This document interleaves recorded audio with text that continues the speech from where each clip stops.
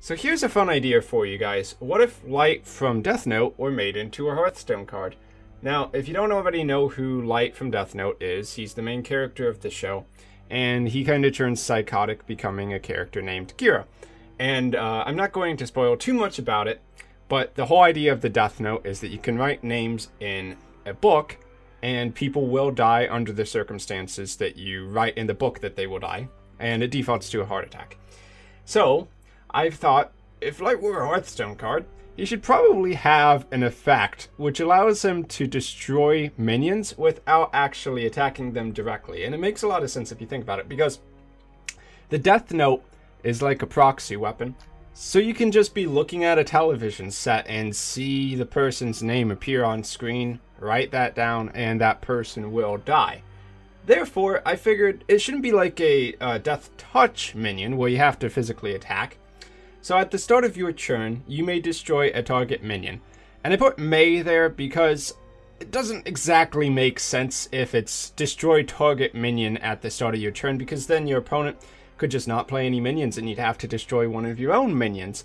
But that doesn't really make sense because the Death Note is an item which you have control over, right?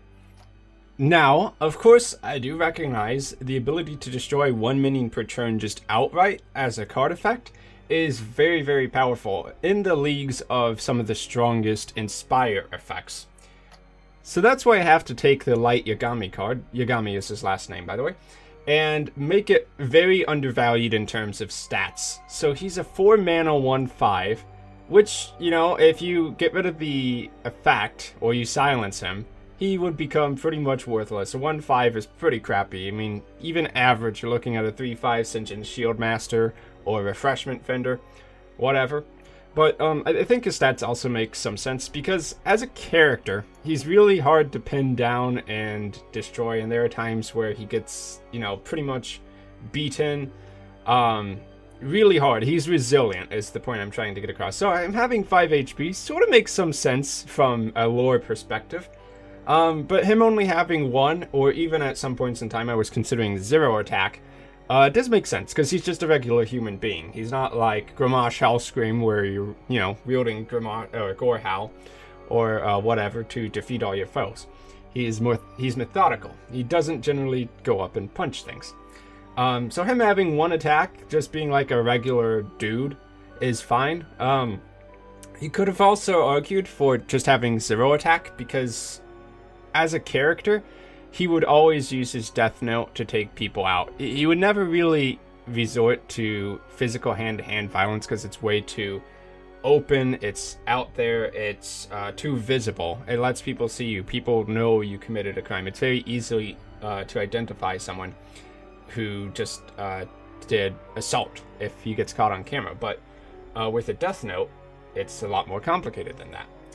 So all in all, I thought that this would be a pretty interesting card. I don't know if they would be really healthy for the game, because it would change how the field is played when he's actually on the board. So, for instance, say that he comes onto the field, you don't have any minions, and you don't have a response for Light. You probably wouldn't play a minion. In fact, if he paid 4 mana to play Light, then there's a good chance the rest of his board isn't that threatening, and you can just take the damage, sit back, relax, play like a freeze mage, just stall for time until you have the proper answers for everything. And I think that's okay. It might actually be interesting to see how it would slow down some tempo decks, or it could potentially, because no one wants like to drop a piloted Shredder and then immediately have its main body destroyed by some random card effect, like Light. That would be a very sad day indeed. Now, another thing you'll notice about his HP is that I did put it at 5. I thought about 4 HP for a while, and 4 HP would be fair, because, you know, it would be like Frostbolt Ping as an answer to him, or a Swipe to answer him.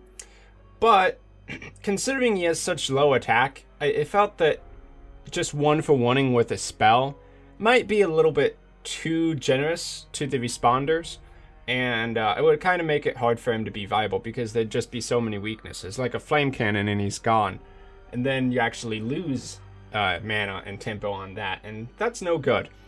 So I put him at 5 HP because you can still remove him with minions. Like if he comes onto a board that already has minions to answer him, then he's just gonna go down really quickly. Because yeah, okay, 2 minions trade into him like 2/3/2s, and he deals 1 damage to each of them with his fist. And that's not really value at all. So minions already answer him really good if they're already on the board. He can really only come onto a board where there is a taunt to protect him, or it's pretty much an empty board to begin with. So I felt that if you're going to remove him purely with spells, it should be a little bit harder than that. And that's why he has 5 HP. So overall, I think although this card is a little bit wonky, it is fairly well balanced and would be interesting. It would be very interesting to actually see. So, I've been Dark Skeleton. Thanks for taking a look at this card concept I came up with. If you have any questions or comments, feel free to let me know down below, and I will see you in the next video.